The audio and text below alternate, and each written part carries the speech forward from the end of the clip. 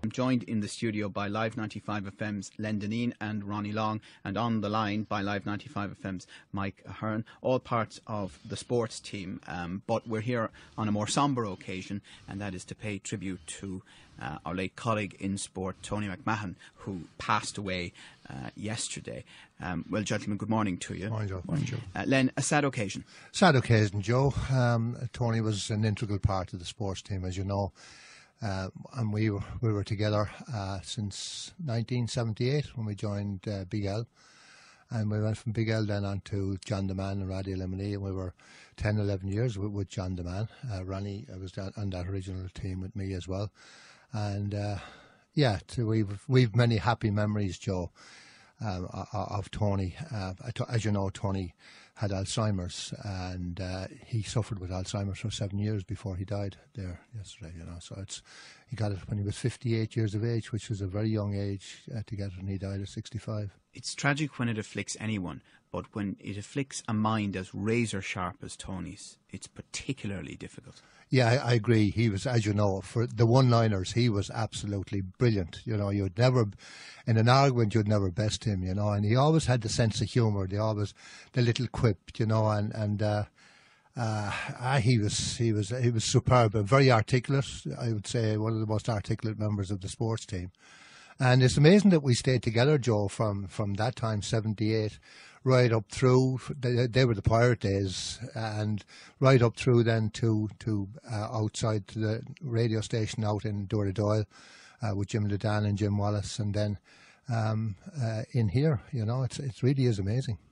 Ronnie, Tony was an outstanding natural broadcaster, wasn't he? Yes, and he could do any sport. I think and he had a knowledge of all sports.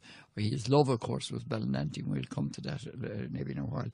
But his major, and of course, horse racing and national hunt racing. Cheltenham was a major venue for him. He loved going there. But it was the early days of the rugby when the club championship. When the days when everyone thought the Dublin clubs were going to dominate. And I know Tony took great satisfaction from that. All the Limerick clubs won again today, and he was really buoyed up by the success when all the club grounds were full. I think people used to tune in huge numbers every Saturday morning to hear his racing preview. Oh, he was a great tipster, Joe. He really was. Number of fellas, when I'd go to the matches later on in the rugby matches, they'd say, would you thank Mr. McMahon, please? I remember an old timer there one September. Would you thank Mr. McMahon? He gave me great tips there. He's 4 in a row. I said, great tips. He says, I put a pound on. He says, and now I'd be very wealthy now for the rest of the week. He tipped the winner of the Grand National one year, Joe, and a lovely little story actually. Anne Banbury used to give us free tips, and she gave Tony a €500 free tip. And Tony put it on the winner of the national, and he donated that to charity, to a girl for cystic, who was actually, she died of cystic fibrosis, but at the time he gave the €500 free bet, and for that particular charity. Ciara was her name, Ciara Kelleher. And it was known as Ciara's Crusade. A lovely gesture from Tony. But yeah, he was a great tipster. And in fact, when we were out in Doyle, he because we used to do the sports individually on the morning out in Doyle, and he said, "Look, Dineen, you know nothing about horses." He said, "So what you'll do is you pick a horse," and he said, "We'll call it Dineen's Disaster." And Dineen's Disaster, I saw was pick a long shot, Didn't he win at 20-1 at one stage? Yeah. So he was always the ball hopper, Joe. And Ronnie, he was almost lyrical on the air. I don't think it's going too far to say that he just had a style which drew the listener in. Yes, and I think it was instantaneous. I don't think he planned it. I think it was just naturally it came to him, and and each and every one of us, the two of us here, I say, were often at the end of his ball hops, and I know I used to enjoy the ball hops. He'd set you up, and you would get a fairly hard fall, but it was all in fun. I don't think we ever had a crossword, any of us. With any of each other, but there was a tremendous camaraderie, and it would be fair to say that Tony was the leader of that camaraderie. Now, in 2006, Tony was given a special award, the Jim Upton Media Award, at the Limerick Sports Service Awards, and he chatted after that award that evening. I never really considered myself as somebody who would appear on tonight's kind of list. I have to say that a lot was made of the variety of things I was involved in. But the most fun I ever had, I have to say, and I've often said it, was with my days with Ballynanty Rovers. Absolutely fabulous. A cast of characters you couldn't just believe in. And there wasn't a day you weren't roaring laughing. We did an awful lot of good things, remember. We travelled, we took teams to Germany and brought our German hosts back to Limerick on 4 occasions. We won all the local trophies. The one that eluded us is, of course, the big one, the FEI, and we're still hopeful that we'll be around to see that one come to hand. I think it will, because it's a very good young setup at the moment with Ballynanty Rovers. I'd love to see that. But that for me was those were really enjoyable days with Balla. I'm still a fan, and I still toddle along to the park every now and then and give them an old roar and a shout, you know. And it's great to see them doing so well. The voice of Tony McMahon on a special night for him in 2006 when he received the Jim Upton Media Award for his services to broadcasting on various Limerick radio stations. And Len, you have an anecdote. I have, particularly with Ballad. Dr. Mick Crow, doctor was only an honorary title, as you know. Mick Crow and Tony and the Ballynanty lads went on tour. They went to Germany on one particular occasion. They stayed overnight for 2 nights. And Tony was looked after, he was the organiser. He was a great organiser, as you know, but he looked after all the passports for the lads. And at half-time in this particular match, when they were playing this German team, Mick Crow came up to Tony in desperation. He says, "Give me my passport." He says, "I'm out of here." "What's wrong with you, Mick?" He says, "I'm out of here. Jesus, I'm out of here." Apparently, what happened at half-time was that there was an announcement over the tannoy, "Would Dr. Mick Crow please report to the steward's office?" So, what happened was actually that the night before at 2 o'clock in the morning, a German chap who had a heart attack knocked on Mick Crow's door. He heard all the lads calling Mick doctor, you know, so he knocked on Mick Crow's door and he says, "Her doctor, heart attack. So Mick was rooming with a chap who was a fitness fanatic. He gave him 2 of your man's fitness pills. He said, "Take those." He said, "You'll be right as rain in the morning." So when Mick heard the announcement over the tannoy, "Her doctor," he said, "This guy is dead." Well, all of a sudden they looked around the corner, came this German guy, as right as rain, threw his arms around, "Her doctor." He said, "You saved my life." He said, Tony told us that story, and it was priceless telling. It was great to tell the story, actually, Tony. Indeed he was. Now, Mike Aherne is also on the line. Good morning to you, Mike. Hi, Joe. What are your thoughts this morning, this sad morning? It certainly is, Joe. I mean, it'd be 20 years next April since I first met Tony and started in radio, and it was him and Leonard Burke that gave me my first chance at the media business. But I think the first thing that always stuck out in my mind about Tony is before we always went on air, I don't know whether it was a good luck ritual or what it was that he did, but he always used to comb his hair, and I used to always wonder, why would Tony comb his hair when we were going on radio when nobody could see us? But, you know, he just always had a really smart appearance, and he looked well, and he was always really professional about his job. I mean, we worked very closely together on the weekend sports, and even by his headlines, they were so imaginative, they were so colourful, full of alliterations and metaphors, and,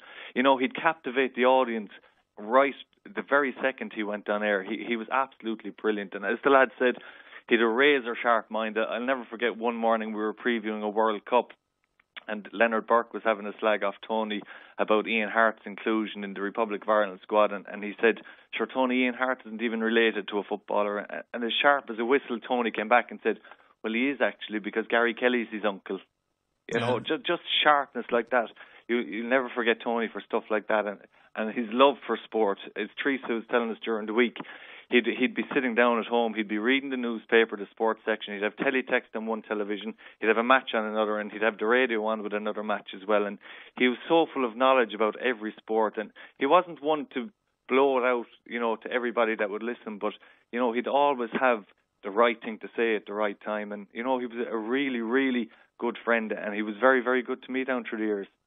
And Len, also worth remembering that he had another career, some might describe it as in the real world, in the customs and excise. Oh, he was in the customs and excise, Joe, he was, yeah, and very proud being in the customs and excise. But even there, he used to ball hop, Joe. I remember he was out in... he was in Shannon at the airport, and the lads were coming back from one particular rugby trip, wherever it was. And Tony spotted two of the Bala lads actually, and he said to two of his colleagues, he said, no, he says, I want you to give these lads special attention.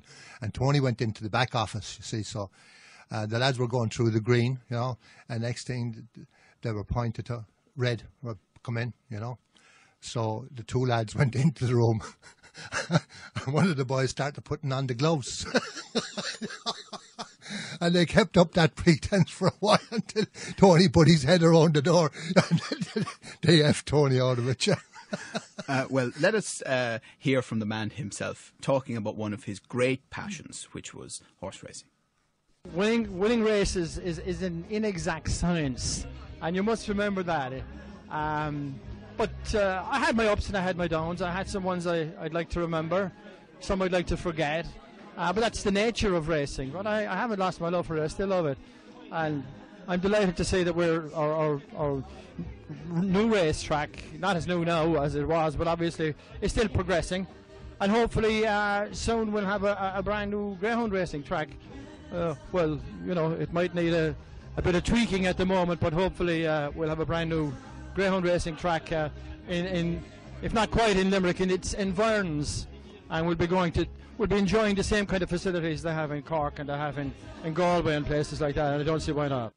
The late Tony McMahon talking about one of his great passions, horse racing, but he had an interest in a range of sports, and I remember he taught me a crucial lesson in broadcasting, which was always respect the red light, whether it's on or not.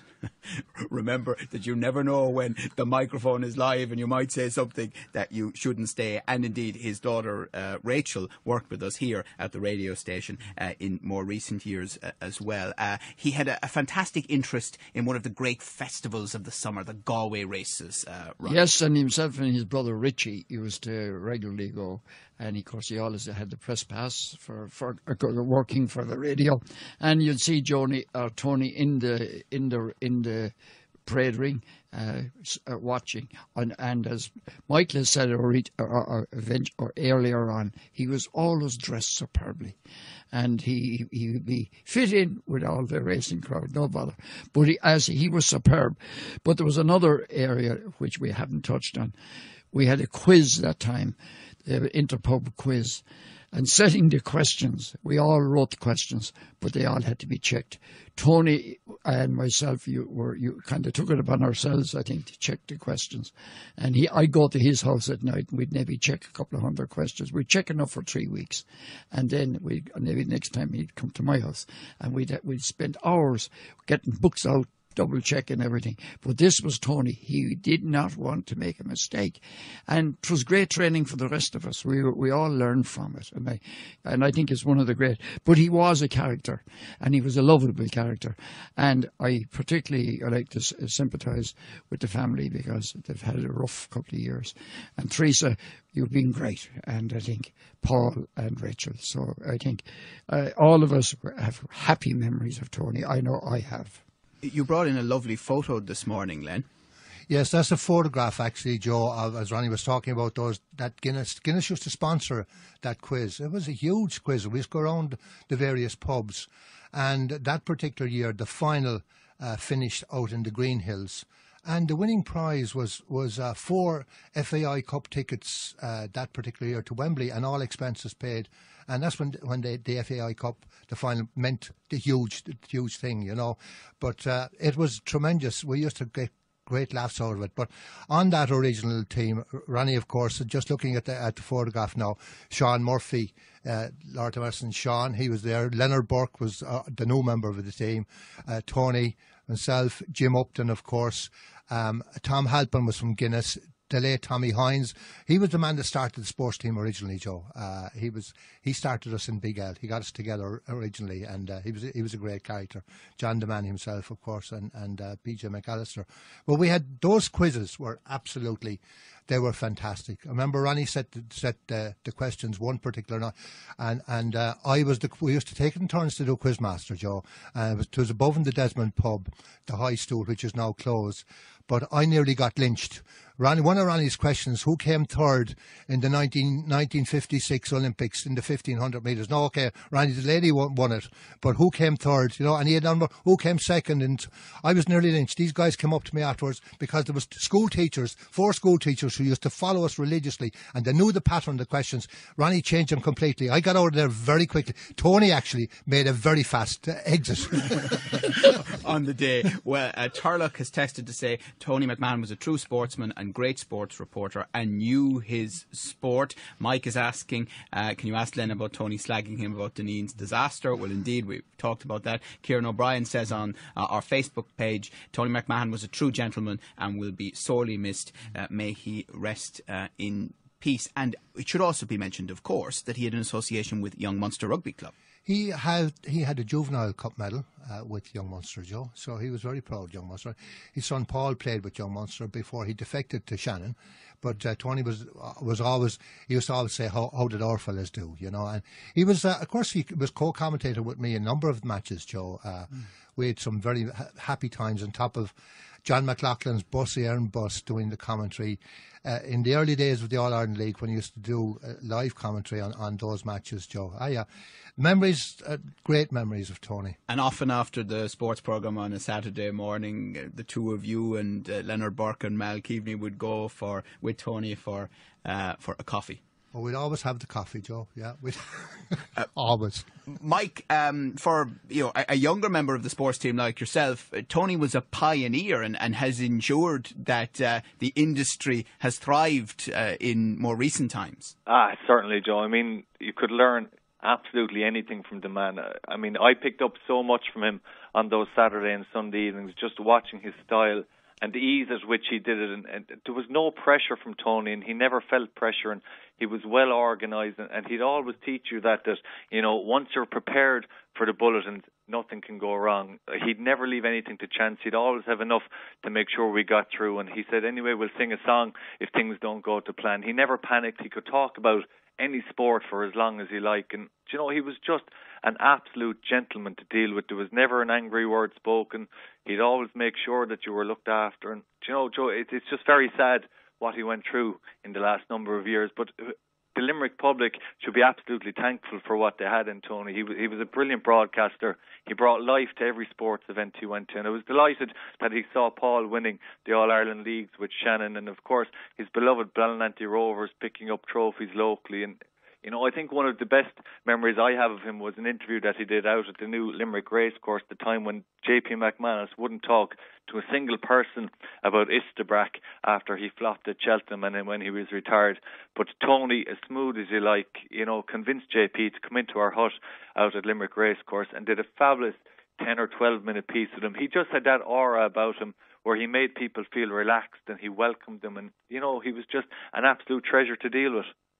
Some more texts coming in this morning. Tony, a giant among men, a gentleman, a witty man, a decent man. Love being on the sideline. We'll miss him. Mac, give all my regards to the Balla boys up there, says Jerome Henry. And JP says Tony McMahon was a legend and a gentleman. And that joke Mick Crow told me that in a bar one night. And it's very fitting that you should give Tony airtime today. Well, of course, something that we would always have done. And there was something else that you wanted to mention, Ronnie. Well, the mention of his son Paul. Paul, of course, after finishing playing, ended up coaching Shannon, and I think that gave Tony a lot of satisfaction. Even though I think it was at the start of his illness, but he was a tremendous guy. He was.